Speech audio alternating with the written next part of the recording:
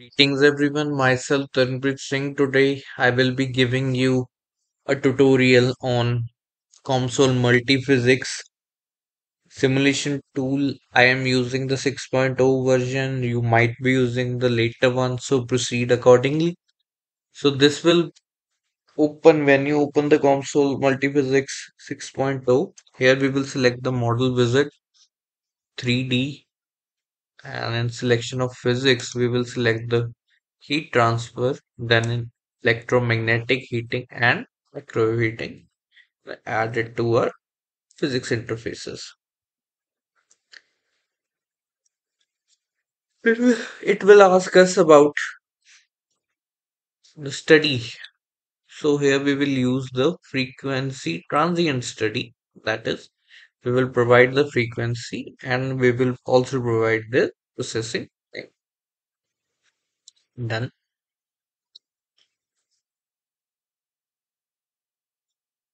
So this will open up.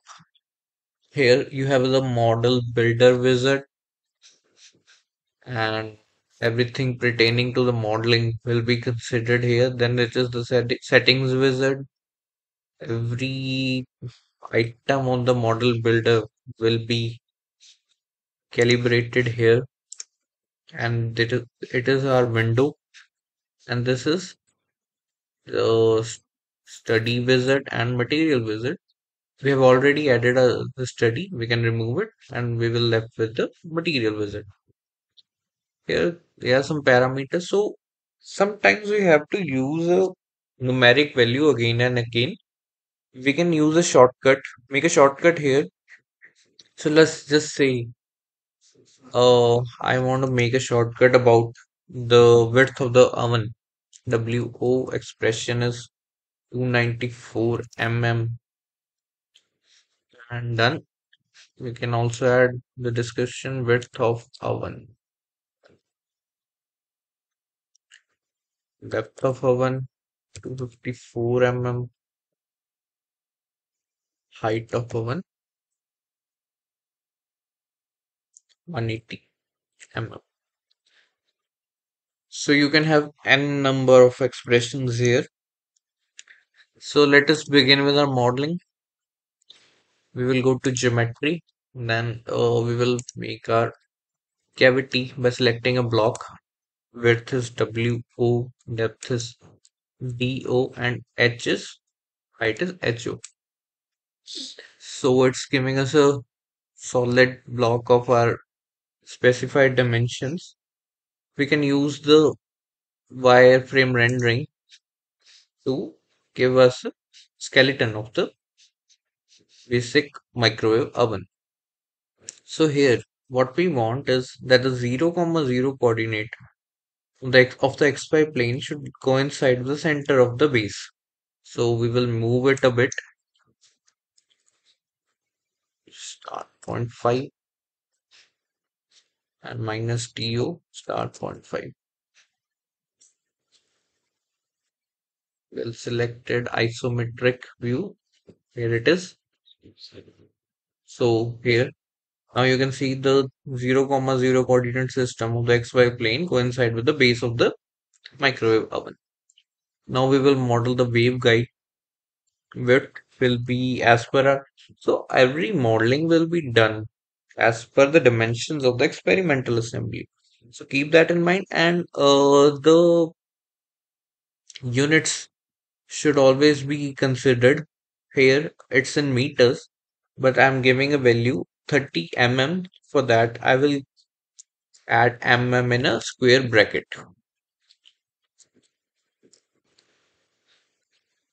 30 mm. Well selected. So I will move it to the location of the waveguide. Move this cuboid to the location of the waveguide, that is minus W naught star point 0.5. It's all basic arithmetic from here on, and minus 30 mm minus 80 star point 0.5 mm and H naught star point 0.5. Back to our isometric view. So we are done with the modeling of the microwave applicator. We will move on to the glass plate. For glass plate, I'm going to be selecting a cylinder of radius 100 mm, height 5 mm, and also I'm gonna give it a little bit of lift 5 mm. So I will be modeling a charcoal block for studying its heating characteristics. For that, I will make a block, small block, not such hefty one. And so here it is. We'll position it accordingly. So here, after isometric view, we have XY view, YZ view, and XZ. So I'm going to XY view, and this is the corner of which we will give us the input. So minus 5 star point 5 centimeter. Then again, the Y coordinate also 5 star point 5 centimeter. So when we will go to YZ, it will show that it's on the base. So give it a lift 10 star 1 mm. So it's been placed on the glass plate. So it's just the basic modeling. There are also another inputs, geometric input, Boolean and partitions, transform. You can model this is very basic tutorial and it will be pertaining to the microwave processing only. And to model complex geometries, you can consider going to YouTube and studying the modeling in COMSOL. Here I will only be discussing about the microwave processing aspect. So done with our modeling of the basic charcoal setup, form union well selected. Then we will move on to materials.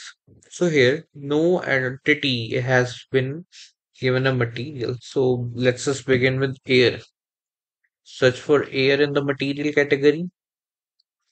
So COMSOL will have a large directory of materials. So we will select air from that and allocate air to only the waveguide and the cavity.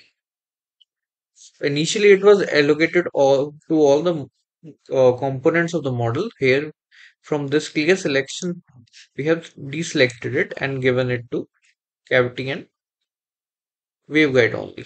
So then we will add copper to the walls of the waveguide and microwave cavity. The copper will be the built-in copper.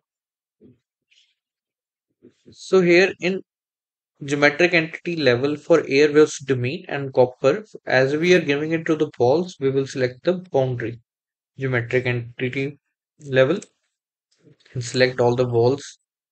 Not this one. Here we will add a port for our magnetron. So as you can see, all the walls are covered here. Now I want to add a blank. Blank materials are added so that if you want to change add a material that is not in the library or you have the values for the material, we can simply add those value here. So we will select the glass and here are the material contents. For glass we will add the values. Label will be glass.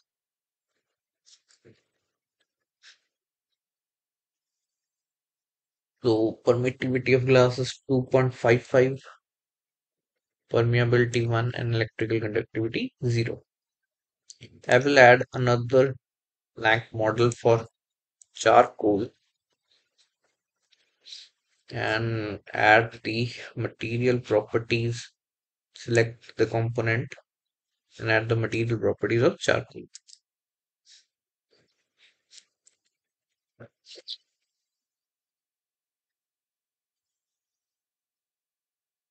0.5, 1, 0.02, 0.478, 1300. Just keep in mind the units.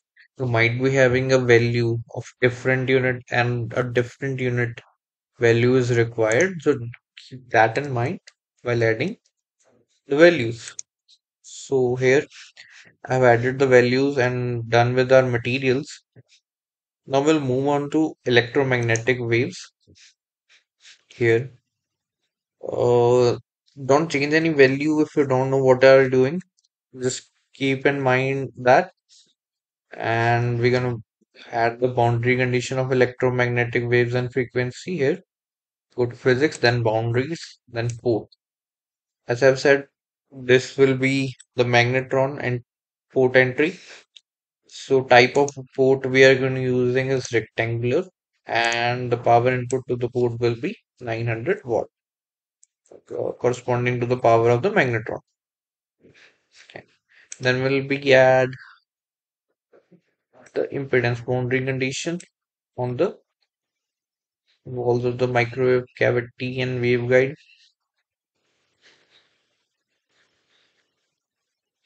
So rotating our model in a 3D axis, we will use the left click, and to translate it in the XYZ axis, we will use the right click, and to zoom in and out, we will use the scroller. Here we have the zoom in, zoom out also. So in the heat transfer, we will only be modeling the heating in the charcoal block. So we will be deselecting everything else and selecting that all only. The reference temperature, that is initial temperature, we can give it an any value. Then thermal insulation is already a boundary condition that is already been applied. Then we will move on to meshing. So here, meshing, as you know, is a very important parameter in computational studies. That's because it evaluates the model and give an accurate value. But keeping in mind, the meshing should be so that the computational processing the processing time should be minimum. So it's a give and take. So to develop an accurate results, the computational time should also be less.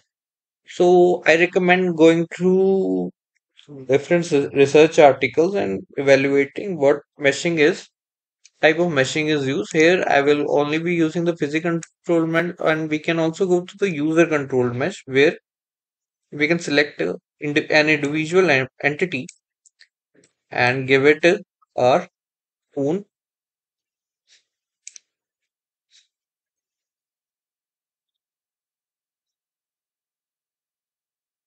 mesh characteristics.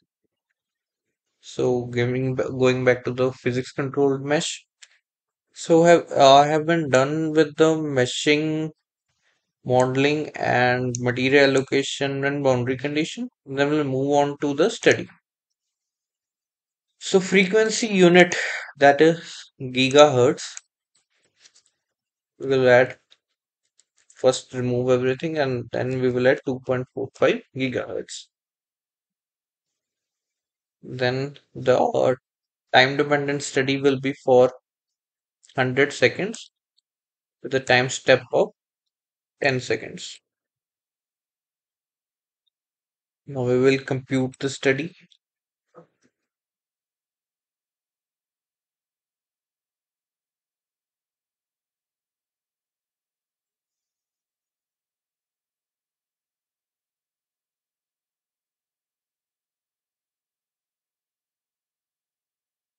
So we'll first go on to our results. Two results are given by default, that is the electric field and the temperature. So first, multi-slice. So here the XYZ planes are shown. We can have a desired value of the XYZ plane. Just add it. here and plot. So as per our value, it will go on to its desired look or our desired location. Then we can also select its range, then its maximum value and its minimum value. The coloring style can also be selected there where in the directory of the console, different coloring styles. So this is the electric field. Then we have the temperature. Here the temperature is showing of our 100 second, but we will have 10 values here as per our time step. We can select it, and just like the electric field, we can also add or a desired range, colored values. So it's a very basic microwave processing model. It can be further complexed as per your experimental assembly. Along with this video, I will also be sharing the documentation provided by COMSOL Multiphysics. That is the heating of a potato. Here, it gives a basic step introduction to COMSOL microwave processing only.